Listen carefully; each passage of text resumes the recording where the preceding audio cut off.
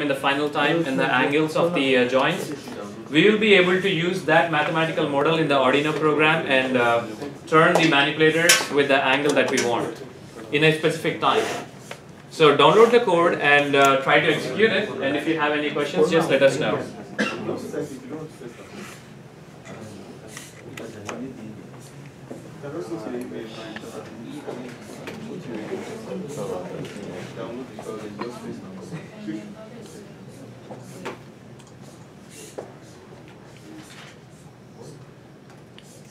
Okay, let's take a look at the code that you have received already. Let's just quickly go over this. All right, everyone, that bench. Have a seat.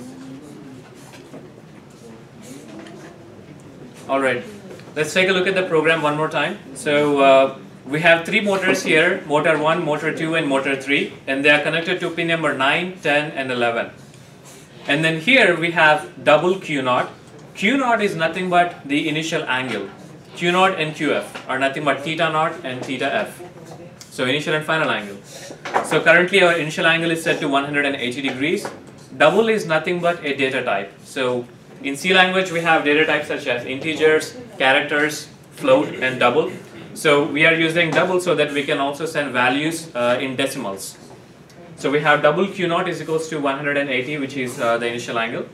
And then we have a servo variable, and then we have theta 1, theta 2, and theta 3.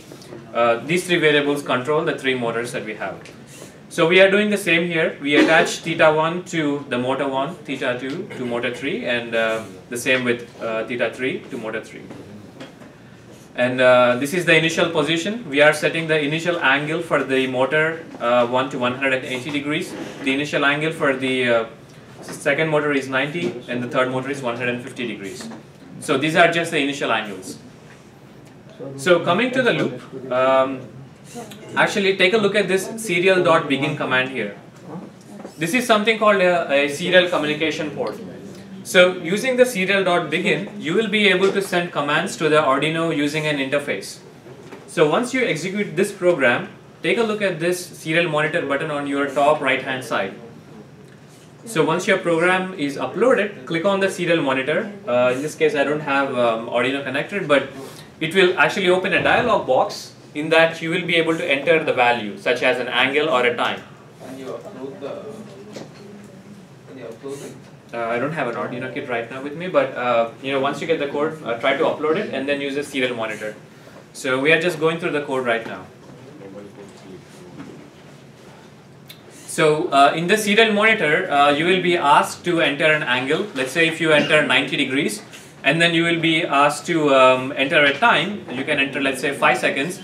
Then the motor will be turning from 180 degrees to 90 within the span of 5 seconds. So that's what this program is.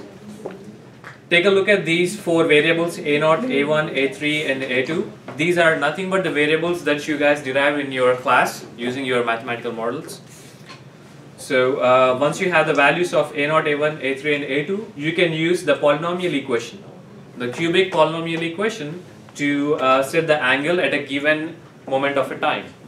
So that polynomial equation will find the angle of a motor. Let's say if it is 3 seconds, you will be able to calculate how much angle it should be at the 3-second mark. So that's the trajectory planning. Try to download the program and execute it on your Arduino kits, and if you have any questions, just let me know. You have to enter the angle and time script. Entire script, starting from include servo.h all the way from here.